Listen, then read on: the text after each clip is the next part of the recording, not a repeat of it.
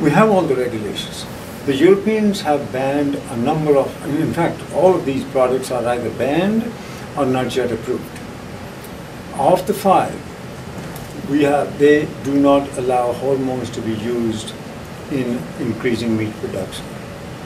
They do not allow antibiotics to increase weight in animals. They do not allow slaughterhouse waste to be fed to any animals. All of these products are allowed to be fed or injected in Canada to food-producing animals. They have never been tested. They have never been proven to be safe.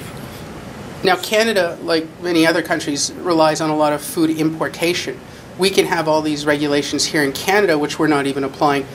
Do we have any protection as to what's really going into the food that's coming into this country every day?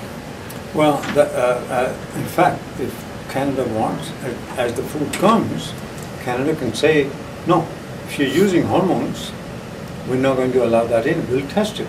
If you allow the same thing for antibiotics, same thing, any product, then honey coming from China, we again break our own rules.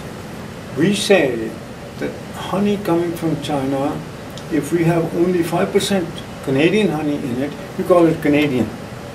So it's again favoring these companies to bring food from abroad, but we don't know that the Chinese may be using banned antibiotics, and they are using them in producing honey, because the honeycombs get infected, and they're using certain antibiotics which are banned in Canada, certain chemicals which are banned in Canada.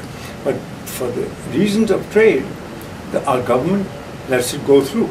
So, at this point, I'm personally afraid to eat almost anything that we buy at the stores here. What can consumers do to try and best protect themselves when they're going to buy food in their grocery stores or wherever they buy food? That's not where it's going to change things. People now have to say to the governments, we want you to apply these rules. Those laws were passed on our behalf. The Food and Drugs Act took many years, now almost, it was revised in '67. We want you to apply that law strictly as written. If not, then people can take action, people can sue the government, people can sue the parliament. All these laws are available to Canadians.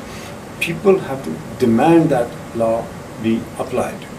And not just say the government will take care of it or we can't sue it. Government has no choice, because the law is attached to the criminal code. A company or a government official or a politician, whoever breaks the law, they can go to jail. Now, your book is called Corrupt to the Core, Memoirs of a Health Canada Whistleblower. What triggered you to be a whistleblower when 99 out of 100 people would never even consider blowing a whistle, never mind doing it? You know, the word whistleblower you will not find in the dictionary. It's a term that comes from sports. There's an umpire. If somebody plays foul, he blows the whistle and says, stop, I'll give you a red card, yellow card, or remove the whole team, whatever happens.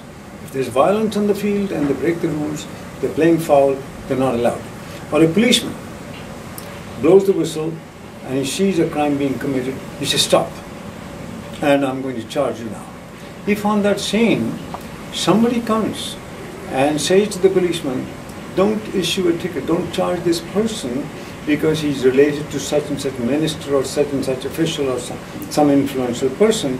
Now for the same one crime, there are 3